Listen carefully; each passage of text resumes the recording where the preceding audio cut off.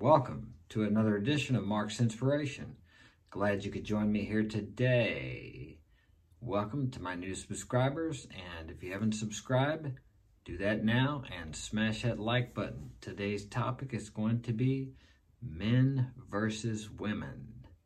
Well, really not men versus women, but in respects to attraction. Men are attracted to physique, beauty. Women are attracted to inner strength and provisional capabilities in men. Vastly different things. A lot of women nowadays think, well, I have this degree, I'm making this money, I'm doing this, I'm attractive. No, that's what a woman is attracted to a man for, not what a man is attracted to a woman for. A man really doesn't care about all that stuff. He's really not interested in that.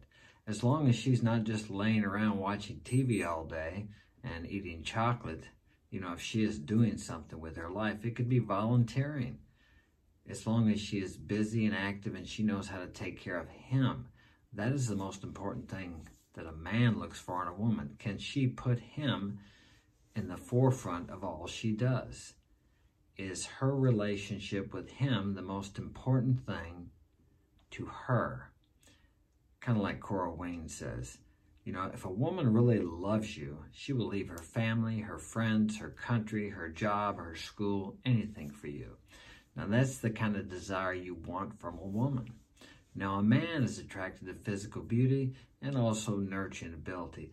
A man wants a woman who wants to take care of him in whatever way he needs to be taken care of.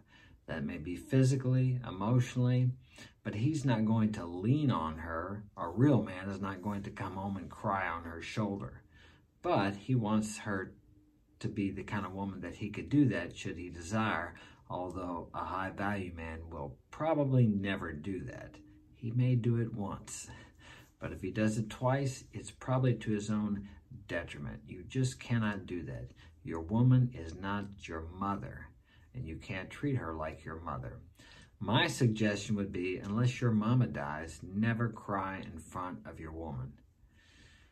They all say they want you to show more of your feelings, to share more of your feelings, and they think they want that. But if you do that, 99 times out of 100, it will turn them off and they won't even know why, because it's weak. Now, I'm not saying it's weak for you to cry. There's a time and a place for that. I cry, but as I said, there's a time and a place for everything. Women are not attracted to men who cry. I know a lot of people are probably going to disagree with me on that, but I'm telling you from my own experience and from what I've seen in other relationships, and I've seen a lot and read a lot and studied a lot, it just doesn't work. Now, women think they want that, but they don't feel safe with a man who cannot control his emotions. And as I said, if your mom dies or something, I can see you shedding a tear. But better you shed that tear with your friends or by yourself. There's a program on, Amazon Prime called Ray Donovan. That's a good example of a man acting the way women like. I don't watch much TV. Occasionally I watch a series. But what I'm taking from this is the character, Ray Donovan, the way he is around women. He doesn't say much. He doesn't share his feelings with them. And the women just can't get enough of him. He's strong. He's got inner strength. He's an alcoholic in this case.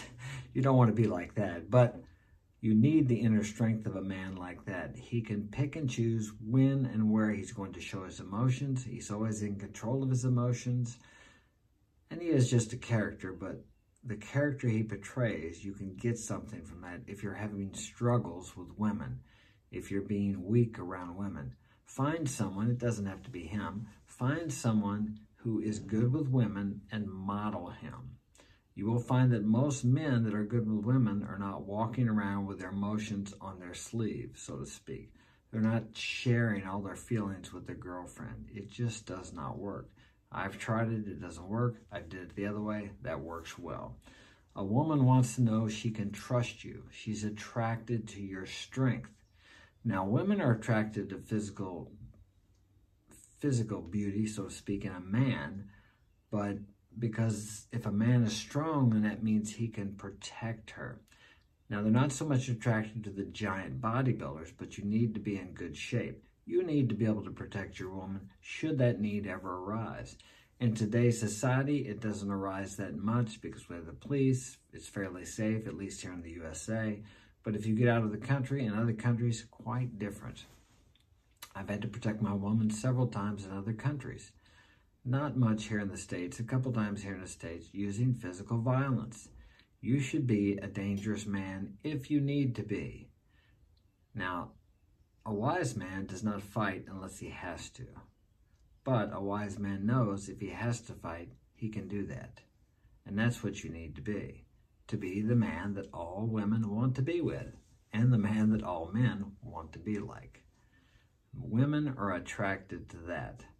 I don't know about you, but I'm not attracted to a woman that fights in MMA. I mean, there may be some good-looking women or a big, powerful woman weightlifter.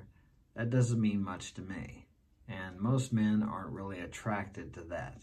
Now, if they have a nice physique, like a bodybuilder woman, when she's not pumped up for a competition, I like the way they look because I like the hard bodies. Most men are attracted to that. Not very men are attracted to the really muscular, dominating physical appearance of a woman, like the bodybuilders or the fighters. The fighters usually aren't so cut as the bodybuilders. But unless they're a submissive man, I'm sure submissive men are attracted to that. But usually the man I'm talking about here, the man that I want to be more like, is more of a physical dominant, not domineering, but a leader in a relationship. And to be a leader, you have to be somewhat dominant. There's nothing wrong with being dominant. Okay, I have a family here. I am the leader of this family. I take care of my 6 kids. I have to be the leader. Okay, it's a small form of government. Now, there's no woman here, but if there was, she would need to submit to my leadership. Now, does she have to? No, she can leave. She doesn't have to be with me. Many women, or men too, may call that controlling. But when you get into a relationship with a woman, you need to have boundaries. Now, she should have some too. Both of you should have boundaries. Okay, and if she crosses those boundaries, there needs to be repercussions.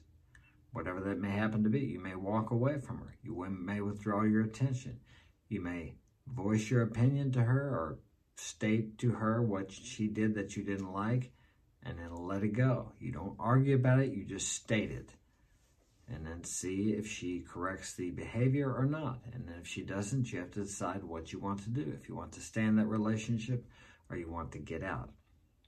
Now, this sounds domineering and maybe even controlling, but women are attracted to that. They want a man with strong boundaries, a man who stands up for what he believes is right.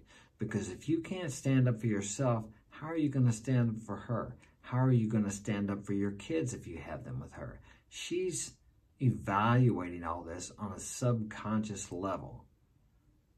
Most of these things, including what you do. When you look at a woman, you're not thinking, oh, let me see. She looks pretty fertile. I can have kids with her and she can bear good children. No, but in your reptilian brain, that's what's going on. And the same with her.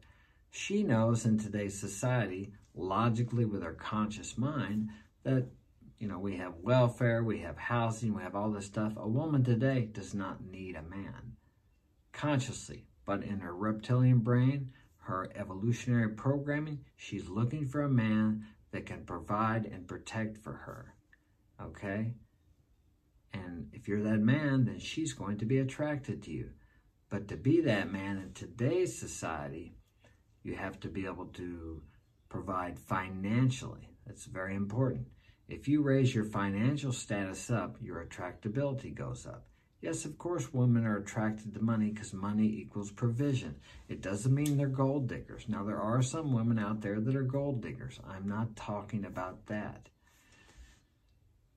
I have a daughter, 14 years old. Of course, I would much rather her go out with the boy that's 16, that comes from a good family, and his mom and dad are financially stable, they've been together for many years, and maybe they're rich, maybe they have a lot of money. I would much rather her go out with that man than the guy that lives across the tracks, and he lives with his single mother. His dad's an alcoholic. She's on welfare.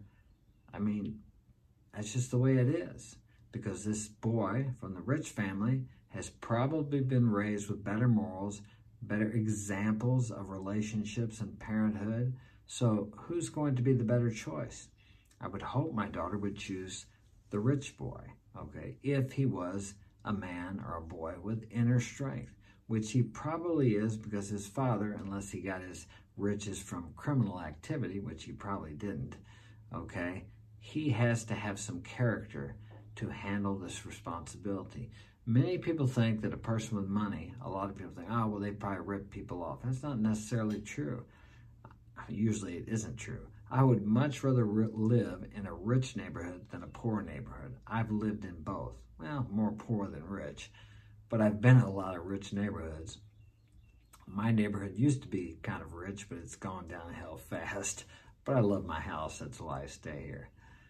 But so women are attracted to inner strength, provisional, that you can provide for them, and men are more attracted to physical beauty and youth. Women like young men, men like young women, and women are more attracted usually to older men who are more established and can provide better, if the man has inner strength and good character. Okay, that's all we have for today. I hope this has been of value to you. Smash that like button and subscribe, and thanks for joining me. See you tomorrow.